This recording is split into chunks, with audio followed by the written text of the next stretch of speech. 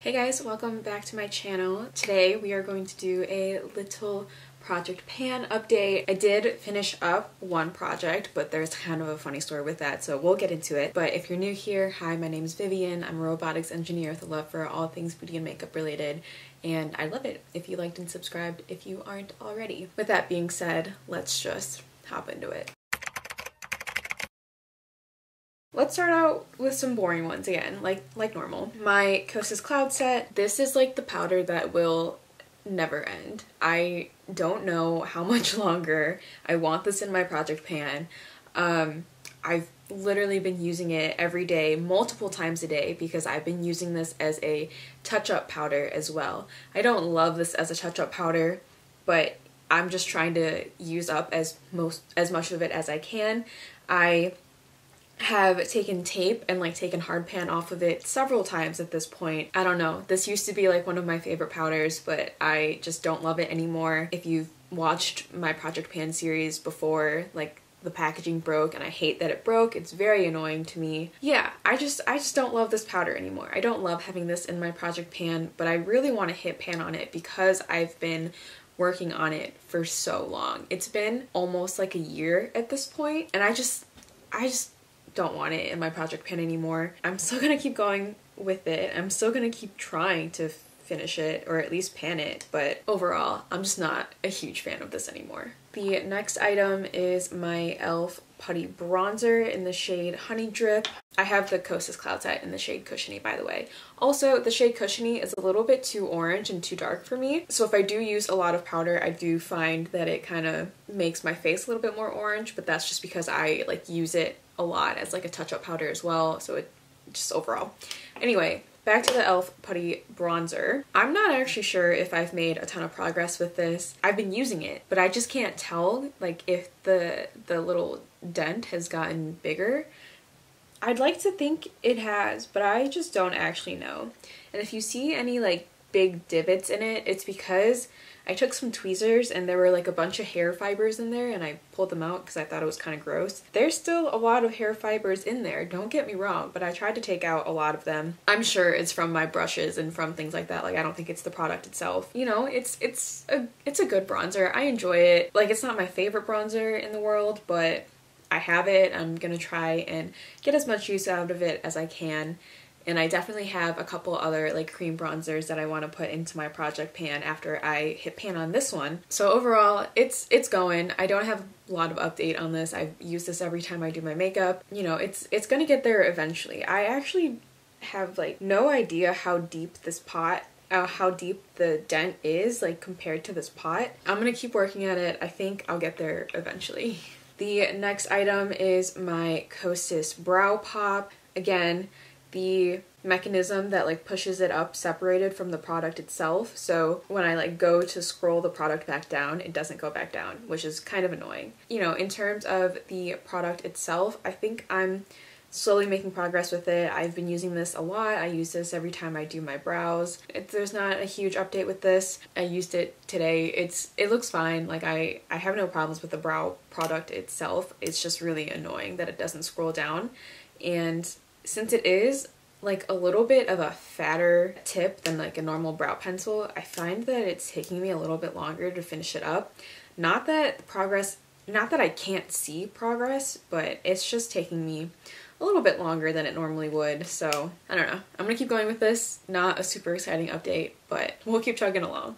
So the next product I have here is my Maybelline Master Prime. This is the Blur and Pore Minimize version of the line. I feel like my progress has been pretty good, kind of making even amounts of progress every month, which is a good sign. I usually use this when I do my makeup, but there are some days where I forget. For the most part though, I don't love this primer. I'm just trying to use it up because I do have quite a few primers that are in my collection right now, and I don't necessarily need all of them.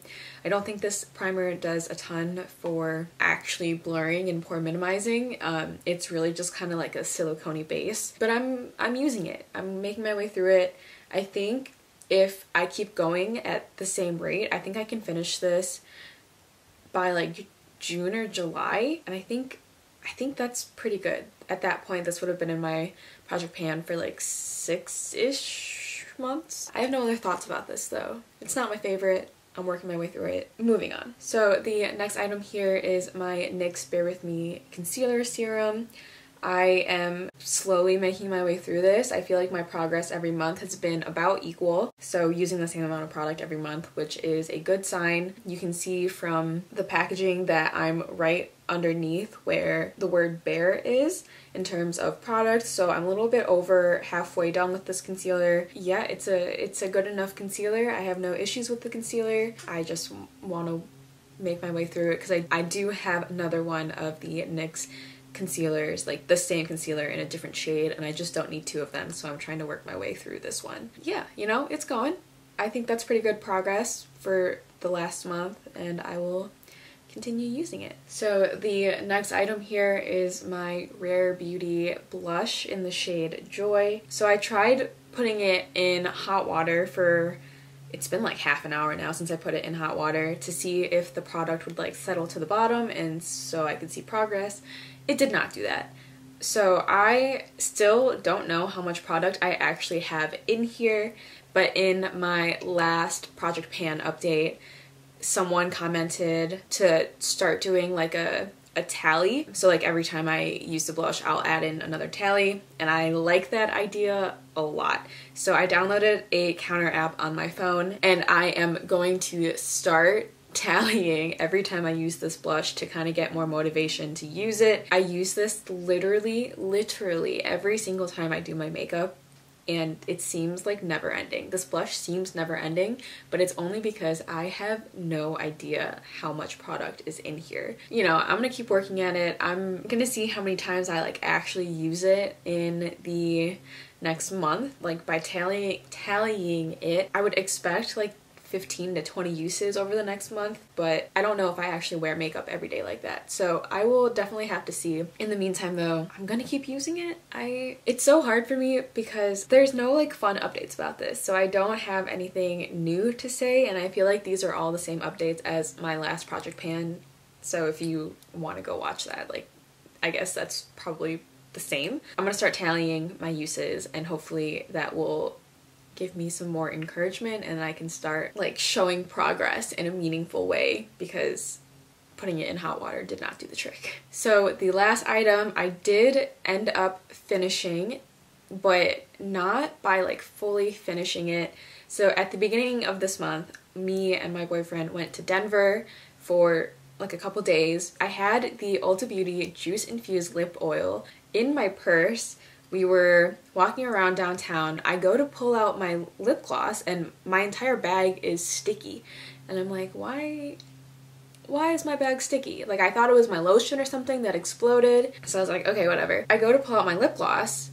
I go to open it and I realize that the entire top of the lip gloss, like where the stopper is held and the little part that screws on, broken, just like split off.